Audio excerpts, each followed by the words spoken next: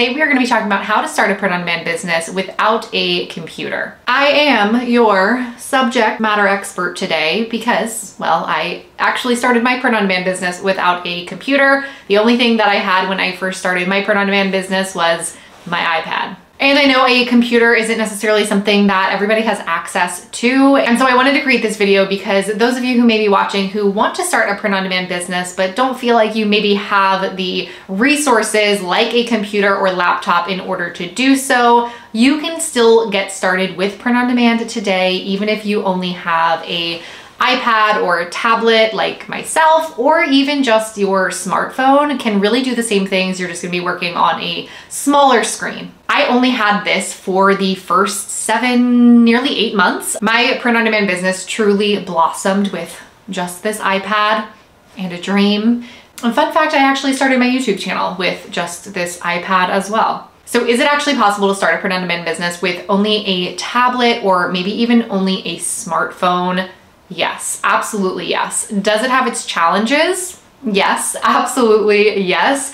And so the point of this video is just to show you how possible it really is and how you can do the same if you might be limited to what types of devices you have access to, and you can start your own print-on-demand business even if you don't necessarily have the funds yet to invest in something like a laptop or computer. If you are watching and you are new to learning about print-on-demand and what all is involved with a print-on-demand business, print-on-demand is a business model that allows you to essentially have a physical product shop where you do not carry any physical inventory. What you do on your side of things is typically you will create the designs for products that you are looking to sell. Very common amongst print-on-demand is selling apparel. So if you were to be selling apparel, you would be creating a design for that apparel product and then listing that product with your design on it on a platform like Etsy or Shopify. When a customer then comes along and purchases your product, that information gets sent over to your print provider that you would be working with, who will actually make, package, and ship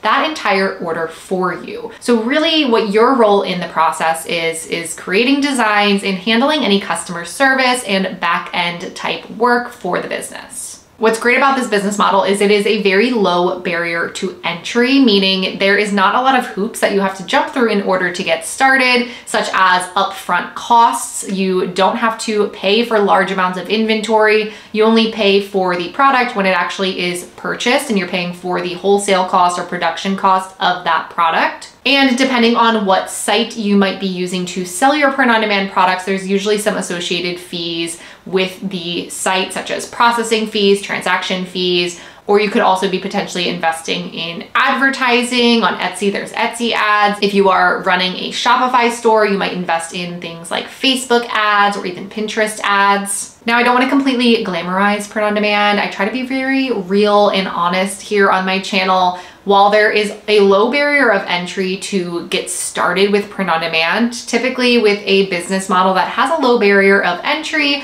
also comes a lot of competition, and there is definitely a skill set that does need to be developed and learned in order to actually stand out and succeed in the print-on-demand business world.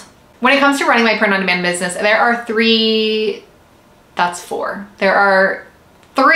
main apps that I use to do so. The first being Canva, the second is Procreate, and then the third is just my internet browser. Canva is what I used to create most of my designs. What's great about Canva is they actually have an app that you can download. So instead of having to go into your web browser and going to Canva's website, I found it a lot more user-friendly to use the Canva app. Now, because I do use an iPad, I do have a iPad Air, which does have the ability to use the Apple Pencil. That has been a really helpful tool when it comes to my designing and just resizing things, as well as drawing some things, which I actually do in Procreate, which I'll talk about here in a second. But you could also just use your finger and that works perfectly fine.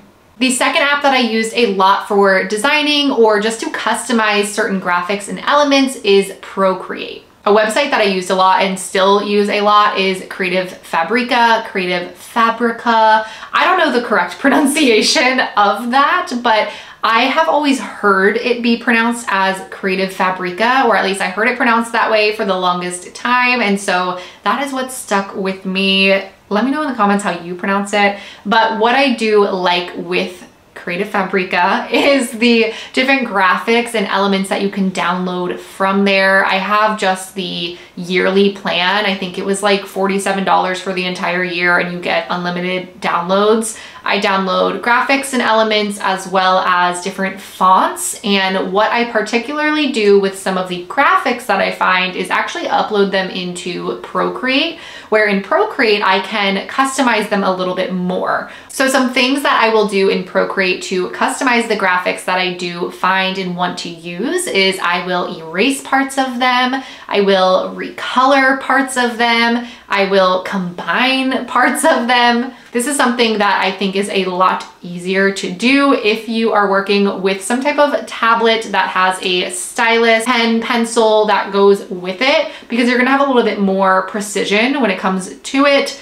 Procreate is an app that is specific to Apple products, but there are tons of other different drawing type apps like Procreate available. One of the issues that I found myself running into in the beginning was with storage, because I was downloading a lot of images, a lot of graphics, all types of different things for me to use. And so that ends up taking up a lot of storage on your device, depending on how much storage you do have. What I have found works best is investing in some type of cloud storage can be really helpful when it comes to storing all of your images and not running out of space on your device. When you start using up a lot of space on your device, it's going to make it a lot slower, which makes it harder to use, harder to work with, and just really not the most efficient.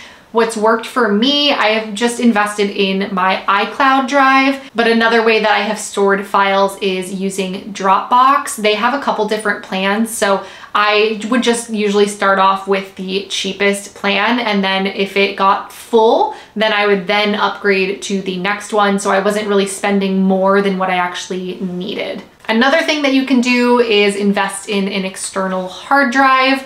I didn't actually do this until I got my computer, and now I store a lot of things on my external hard drive. It's really nice because I can just bring it with me everywhere I go. But if you're using any type of cloud storage, it essentially works the same way as long as you have your login and you have access to internet. That's maybe the one caveat, I guess you could say. If you don't have Wi-Fi or you aren't able to connect to like a hotspot or something like that, then you aren't going to be able to get into your cloud, whereas the external hard drive, that's a little bit more concrete in the sense of I don't have to be on Wi-Fi or something like that to access any of my files on here. But just in general, I just wanted to mention that about storage because I quickly ran into the little notification saying that I was out of storage and that I didn't have any more room to be saving all of the files that I was saving. So just a quick little tip there. When it comes to the things that I'm using my internet browser for on my iPad is where I'm doing my research. So this is where I'm going to be diving into keywords, looking for keywords that are high search volume, low competition.